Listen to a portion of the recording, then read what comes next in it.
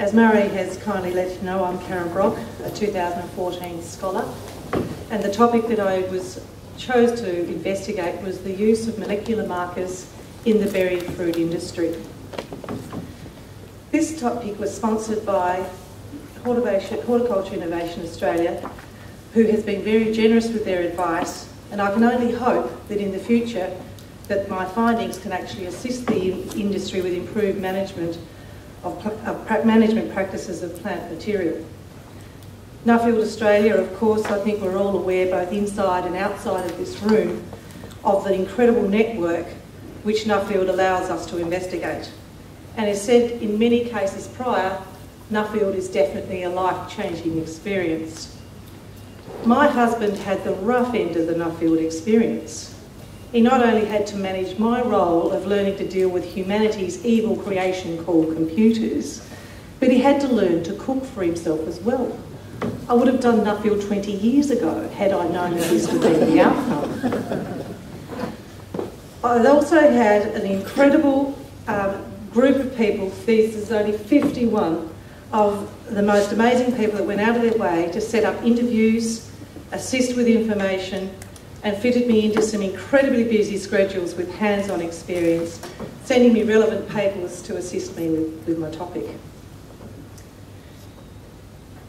My husband and I, and this picture is taken before Nuffield, by the way, there's not as many grey hairs, operate an ornamental nursery finishing plants for Bunnings. We also operate a propagation nursery for ornamental plants. We do seed research for the citrus industry, and more recently we diversed into a tissue culture laboratory which does raspberry, blueberry and cherry production for rootstocks.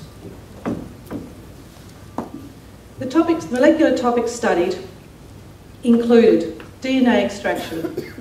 And one of the greatest things to experience was getting to New Zealand, where Dr. Mary Christie of Plant Food Research went out of her way to give me a hands-on experience of extracting DNA from plants and explaining to me the relevance to the berry industry. I also was able to visit out of the 13 teams that worked on the Human Genome Project, 4 of those teams.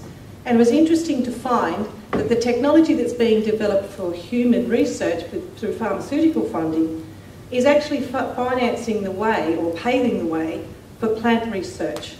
So in effect, plant research is about 3 steps behind human research due to lag of information distribution to the uptake of ideas and how to convert into an applied plant experiment. Germplasm storage and management was a really interesting topic. And one of the key points here was to investigate whether genetics actually change with the various formats of genetic storage. And these go from many formats, from the traditional plantings in the field and in greenhouses, through tissue culture with slow growth storage facilities, like the one on your screen, or cryopreserved and frozen at minus 196 degrees centigrade. This particular germplasm storage facility was fascinating. It was actually funded by 38 farmers in France who formed a cooperative just to preserve 23 strains of germplasm in their province. Molecular uses in breeding programs, I actually stirred up a real hornet's nest with this investigation because I'd never come across such polarised debate in all my life. The traditional growers were happy to just grow plants on wide footprints of land and not worry about molecular breeding. Simplistically, I found that the fruit and ornamental breeders were afraid to discard plants in case something magic appeared in their selections. A totally different story with vegetable, fodder and cereal production. They was very clearly focused on what traits that they required, and were only too happy to discard any plants that didn't match what they needed. The exception with fruit was in Spain, where El Instituto Valenciano de Investigaciones Agrarias, otherwise known as IVIA, tested 40,000 citrus seedlings per year for 2 gene markers. As a result of investigating the molecular uses in breeding, I came across embryo rescue in tissue culture. This was the light bulb moment. What's happening is breeders who investigate the molecular techniques in their programs are now cross-pollinating plants that don't normally survive in nature. They will actually pollinate in nature, but usually the ovaries are bought prior to onset of seed development. Using rescue techniques, breeders are now achieving plants that can survive with the human intervention and develop with correct nutrition and plant hormones.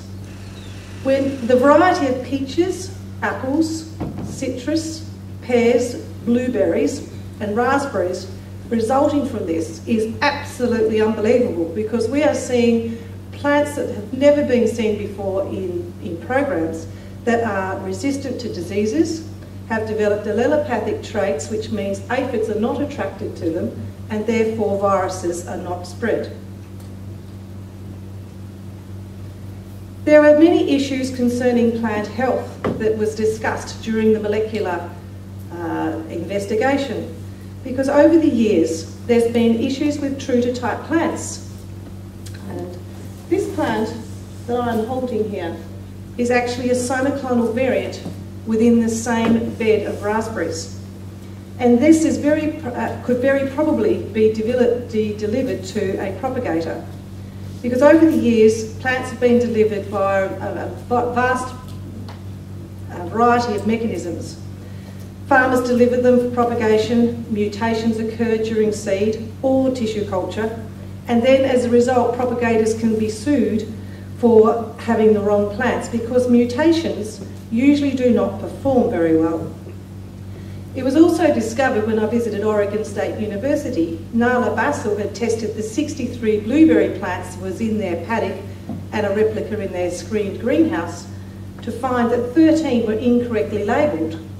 4 were obvious label swaps. The other 9 she is having to trace with molecular markers to see what the parents are.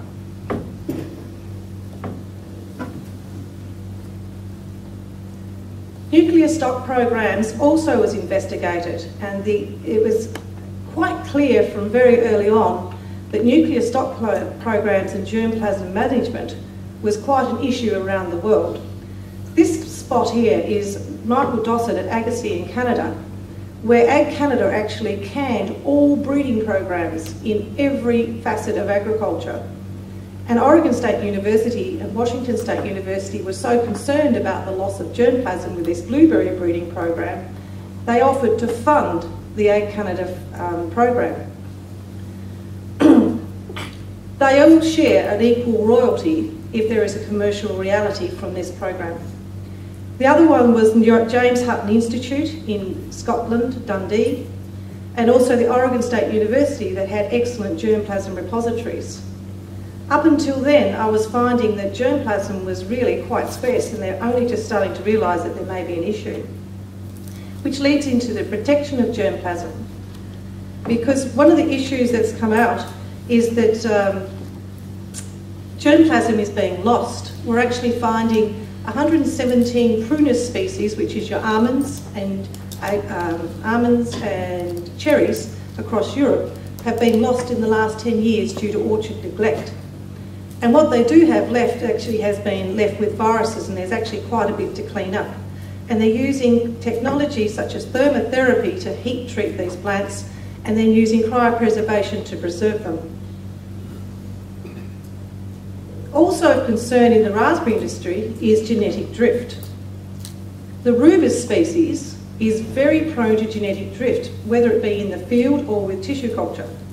And as a result, fruit yields, plant health, and general performance can diminish over the lifetime of a variety. One of the resultant issues can have a huge economic impact on farmers, and that is that the crops do not fruit at all, they do not fruit on the time frame required, or they have misshapen fruit, which bursts into balls and is commonly known as crumbly fruit. And tissue culture in the past has been blamed as one of the key criminals of causing this. And the key issue of this topic was to actually investigate, can I use a molecular marker or molecular technique to see if this can be identified? The answer is genetic drift can be identified using a single nucleotide protein test. However, at present, that's actually quite expensive. Can the crumbly fruit be identified? The answer is not at this stage. Crumbly fruit is as a result of three things. There are 3 viruses that reside in the plant. The plant has to be predisposed genetically, and also there is environmental impact on whether that plant develops crumbly fruit. And the James Hutton Institute is looking at all stages to see if how this happens. One interesting fact was 1 mother plant from a selection, of which they divided into 5. 2 produced crumbly fruit, 3 didn't. And yet their environment was the same and their genetics were the same. So there is probably 5 to 10 years before we get an answer to this question. The impacts on the business thus far has been DNA testing of all mother plants. This is something that will be an absolute requirement for any plant entering the Brocklands property. And it will also be, in addition to our biosecure hazard processes, we identify plants that are already on the property and the pathogens that are in them. This will be achieved by collating the material and sending to the relevant breeders or germplasm repositories. The process will also enable us to develop a certificate of authenticity as the plants leave the property. As a bit of a mistake, I came across a paper that has not been published yet, and that was overcoming seed dormancy. This means that our blackberry seeds that are coming through for a large client can now be released to the client in November instead of March. And this is because the normal stratification period has been totally obliterated. So I can now get seed germinating within 14 days instead of 120 days. I also came across a process in Italy, Spain and Germany where they are micrografting in tissue culture, particularly with citrus, cherry, apples, pears and avocados and grapes. I got quite excited on this, and we've already started on citrus program, followed by a cherry program, and we can actually remove in the cherry plant 2 years of growth before he actually gets the plants. We can actually remove 2 years of growth by getting the plants to the paddock earlier. A little bit of a technical hitch up there. At the Samuel Roberts Noble Foundation, I spied some GMO ryegrass being deflasked under these lids. And we have some issues with light intensity deflasking in winter. So I had a little bit of money for my get out of jail money, which I purchased the lids and sent them home to see if that was going to work. And the answer was an affirmative, and the troops are already demanding more of them. The effect now is that my clients will now receive their strawberries in October instead of November. So I've basically taken 4 weeks off the normal growing time. There's going to be impacts upon the industry, and that is Queensland recently enacted legislation which is closely being followed by Tasmania, New South Wales, Victoria and Western Australia, where a farmer, propagator or contractor is now liable for any damage that may be caused to another farm due to the mishandling of plant material. This is quite radical, as used previously biosecurity laws only applied to exotic pests, pathogens or diseases. Which leads into the next impact, which is the farmer awareness of supply chain process. It is very common for plants to arrive without inspection, no certification apart from previous mentioned schemes, and usually no checking. And we totally rely on agents to have done due diligence, but never ask if that has actually occurred. Traceability can be dubious to say the least. And molecular techniques for testing exactly what pathogens are in plants and exactly what plants we have on our properties that technology is already in Australia. But more importantly, I've discovered test kits being developed so that on the ground testing of DNA can occur with photos being sent to relevant scientists via email. This technology is about 5 to 8 years away, and that change will also quickly identify how plants enter the property or are handled whilst on the property. One of the things I found that unlike the ornamental industry, accreditation schemes were not readily applicable or applied to quite a few of the agricultural industries here. Strawberries, potatoes and citrus had certainly addressed problems with systems of plant management, but on the whole it's an absolute dog's breakfast when it comes to sourcing plant material and handling plant material. Setting up a plant management plan by incorporating testing and traceability in the berry industry will be one of the key factors with continuance of this study at an industry level. The need to monitor drift with mother plant material and seriously developing a list of pathogens to be monitored is to be continued. As a country, we also have issues with germplasm, the cost of germplasm entering it due to quarantine and the numbers of plants that we can enter. It is imperative that care is to be taken to look after this material. Too often, agents focus on how to commercially release the material. Breeding programs are near non-existent, and there is a grave concern that only 1 or 2 companies will eventually corner the market in Australia, and growers will be at mercy for their price. This model is also being looked at in Europe, as they're quite concerned that there's only 2 companies representing all the fruits being marketed around Europe. In summary, in my quest in search of technologies to identify the gene markers using polymerase chain reaction, I found thermocycling machinery and software quite cheap and kits readily available, complete with step-by-step instructions. The application to the industry is growing at a rate faster than there are qualified people to use or read the results of PCR.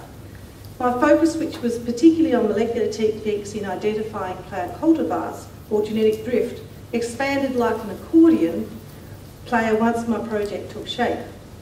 I found the answers, and yet I found quite a few unanswerable, particularly those involved with patents, where in this day and age, plant DNA is not recognised legally.